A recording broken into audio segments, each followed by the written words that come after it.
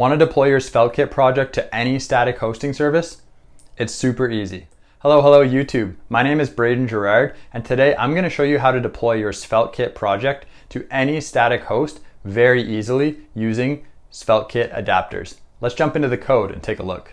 Okay, so the first thing we're going to do is make a directory for our project. So we'll call it Vercel-SvelteKit.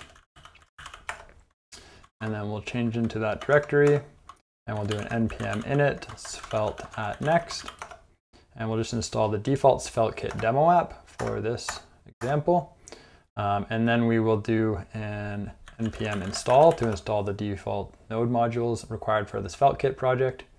And then we're going to do one more npm install, this time to make sure it goes to the development dependencies. And that's going to be our Svelte JS adapter for Vercel. And that's what's going to do the magic when we deploy our site to Vercel. At next. So once we've installed that, we can now open up our site in Visual Studio Code. Just that up. Perfect. And now that we have the site opened up in Visual Studio Code, we can go to the sveltekit.config file. And this is the only file that we need to modify for Vercel. We basically just need to add the adapter in here. So we can say import Vercel from, and then in quotes, at SvelteJS adapter Vercel.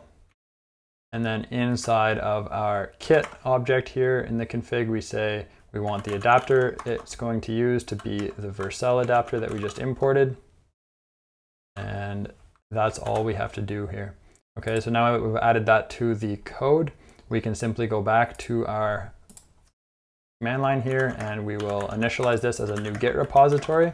We'll add all the files to the commit, added Vercel, deploy, and then we'll do a git remote add origin. I'm just going to push this up to GitHub. I already have a GitHub repository created for this, so I'll push it up to that repository.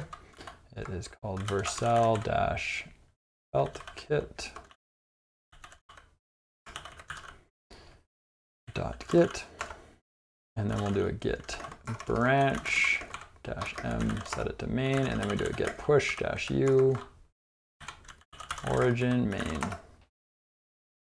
So now that that's pushed up to GitHub, we can simply go over to Vercel and we can create a new project, import from a Git repository.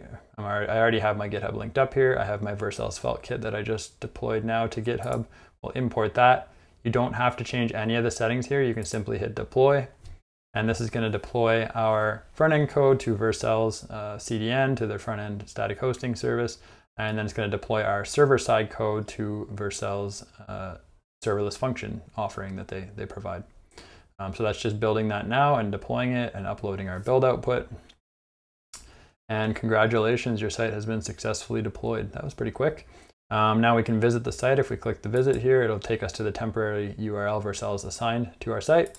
We can see our homepage here, our about page, and our to-dos page, which allows us to add to-dos and also remove to-dos. And these to-dos are simply to-dos that are stored in a JSON file using the server routes. But we can see that that's fully functional using Vercel's serverless functions.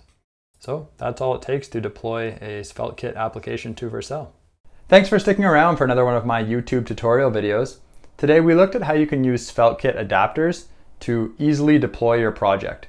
If you enjoyed this content, make sure to give the video a thumbs up. And if you want to check out more of my videos, subscribe to my channel because I'll be releasing tons of SvelteKit content in the future, as well as other coding tutorial videos. Thanks, have a great day.